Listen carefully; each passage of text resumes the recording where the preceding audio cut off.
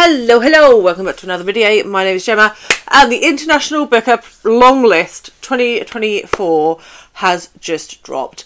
Let's discuss. So before we get into it, I have a raging cold. This is the joy of having a snotty, germy 4-year-old. So I will try and edit out all the sniffles, but there might be the odd one that slips through the net. Okay, so the International Booker Prize Longlist has just dropped. I have to say, I watched the live on the fabulous Bob the Booker's channel, so I got some of the chat from there. But my initial thoughts, having not looked into too much detail for any of the books, is that I'm a little disappointed with the lack of diversity. It's really European heavy. I think like 8 of them are translated from European countries and only 1 from Asia, and the others are from South America, so nothing from Africa at all, which is a little disappointing. We will talk through them all, but one that I was particularly pleased to see on the list was Crooked Plough by Itamar Vieira Jr., translated from the Portuguese by Johnny Lorenz. This is a Brazilian novel, and I am already reading it. Only just, I'm 60 pages in. But yeah, so I was delighted to see that on the list. So I will read at least one from the list this year. This was also nominated for the Dublin Literary Awards, so that was why it was in my hand in the first place. But this one is interesting. So we're on a plantation in Brazil, and we're following 2 girls who find a knife underneath their grandmother's bed, and one of them chops their tongue out. That's how the book opens. And yeah, I don't really know what more to tell you about it. I'm 60 pages in and that's all I've really garnered so far. This is definitely a book about sibling dynamics, family dynamics, community on a plantation. So yeah, but there's magical realism I think in this, though so far it's been very low level. So yeah, I would say I'm not 100% hooked into this. It's not super long either. I think it's only 270 pages long. So yeah, so I'm about, what is that, a third of the way through, quarter of the way through, and I'm not completely hooked, but we'll see where it goes. But I'm pleased that I'll have read one. The other one that I was really pleased to see on the list was Meta 210 by Hwang Sok Yong, translated by Sora Kim Russell and Yong Jae Josephine Bay, because I had already saved this one on Everand. There is an ebook version on Everand if you're interested. I will also link to my Everand thing below if you want a free trial. And this is a multi-generational story, which obviously appeals to me straight off the bat. And we're following 3 generations of a family of rail workers. They're laid off and they're doing a high-level sit-in, high-altitude sit-in, and it's, I think, to do sort of the working class, etc., etc., translated from the Korean, set in Korea. But yeah, I think it sounds really interesting, but it's one of the longest ones on the list. Rudy's come to say hello. So those were the 2 standouts for me. Everything else on this list I have never heard of. So let's talk them through together. We have The Silver Bone by Andrei Kirkov, translated by Boris Drayliuk.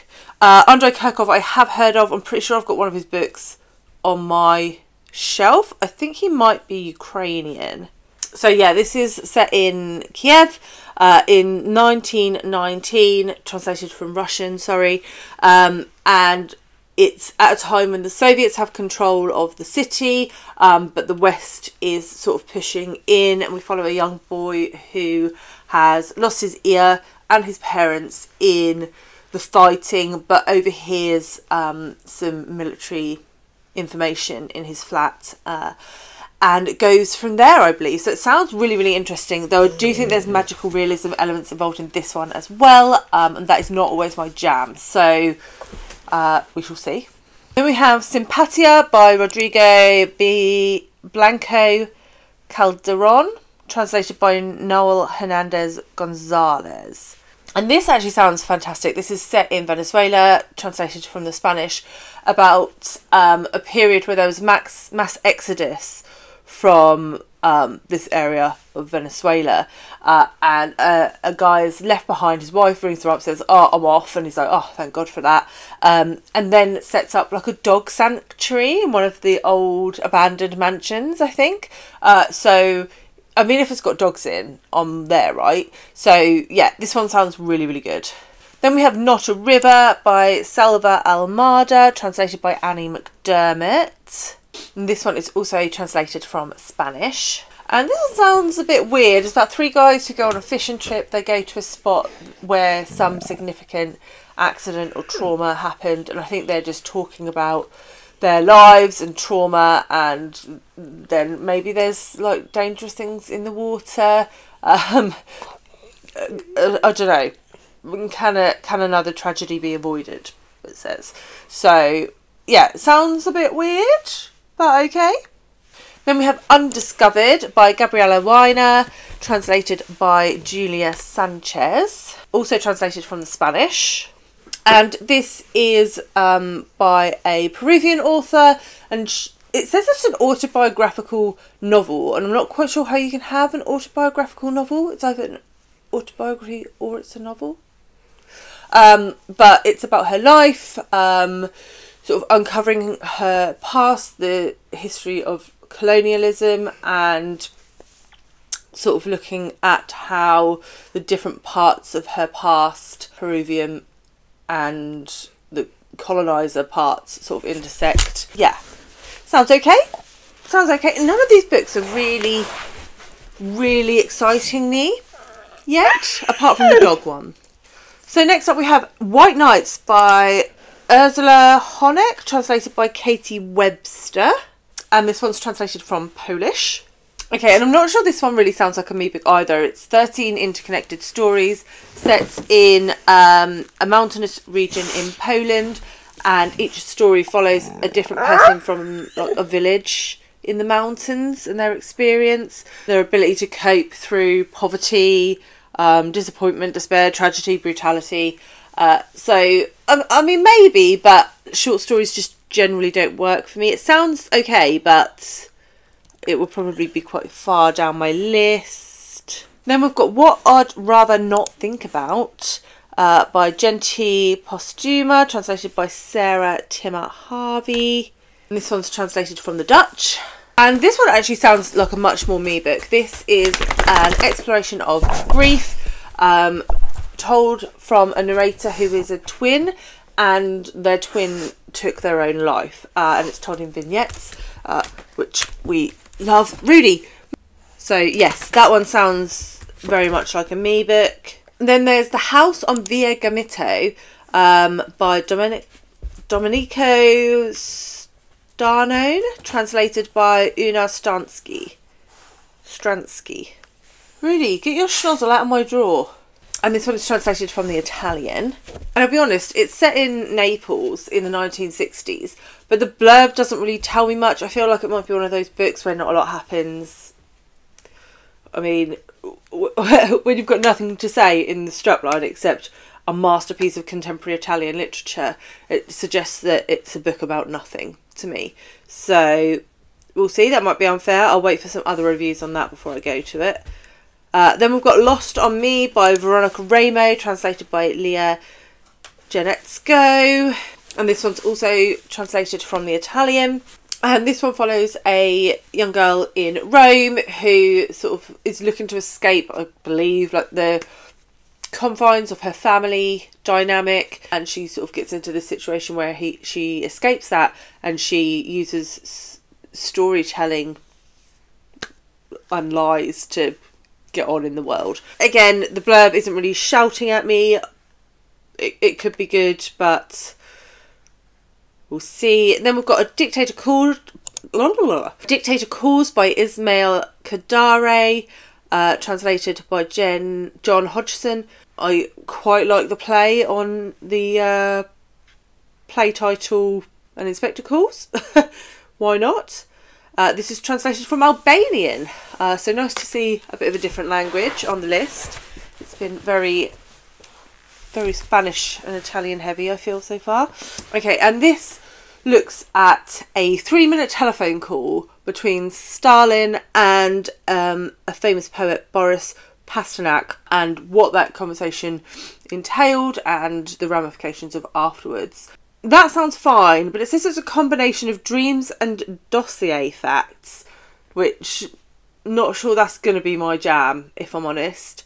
I like the idea of like a political novel around Stalin, but if it's like fever dreamy, then that's not a Gemma book either. Then we've got Kairos by Jenny Erpenbeck, translated by Michael Hoffman. This seems to be one of the better known ones on the list, though it wasn't immediately obvious to me. Translated from the German. Okay, and this is set in the 1980s in Berlin, where a girl meets a guy on a bus. They sort of instantly connect, but after a while she spends a night away from him, and then maybe he turns a bit nasty, is very much paraphrasing the blurb. Could be good. Could be good. That one's a definite maybe. And then the final one on the list is The Details by Aya Gemberg, translated by Kira Josephson from the Swedish. And I don't think this one's going to be for me either. About a broadcaster who writes a forgotten love letter. A friend abruptly disappears, a lover leaves something unexpected behind. I don't know, it's an exploration of what it is to be human. But again, I'm reading the blurb and I'm just like, yeah, blah, blah, blah, blah, blah, but what is it about? And it doesn't really say. One of those conceptual things, which isn't my jam. So I would say, all in all, I'm pretty disappointed with this long list. Not really pulled into any of these. It's definitely going to be a long list that I wait and see what other people think. Obviously, I will read and review Crooked Plough. I would like to read Meta 210 and Sympathia and What I'd Rather Not Think About. But past that, none of the rest of these are really jumping out at me. So, yeah, that's a little disappointing. But also quite a relief, because I feel like the Stella Prize and the Carol Shields Prize long lists that both came out last week were like exceptional, and I want to read pretty much everything on both of those lists. So it's quite good to have a long list that I'm less excited for. But yes, I'd love to know what you guys are thinking of this list, which ones you are sort of called to, which ones have been on your radar. And if there's any of these that I've sort of gone, meh, that you think, oh, actually, no, that's a really good book, I would really love to know. And yeah, we'll see. We'll see what happens. If you are a prizey person, I follow pretty much all of the prizes to a greater or lesser degree. So hit the subscribe button and stick around for all the season's prize content. I have reviewed my first of the Women's Prize for Non-Fiction long list. Some People Need Killing. So I'll leave that video here for you if you missed it. And I will see you all very soon with another one. Bye, guys.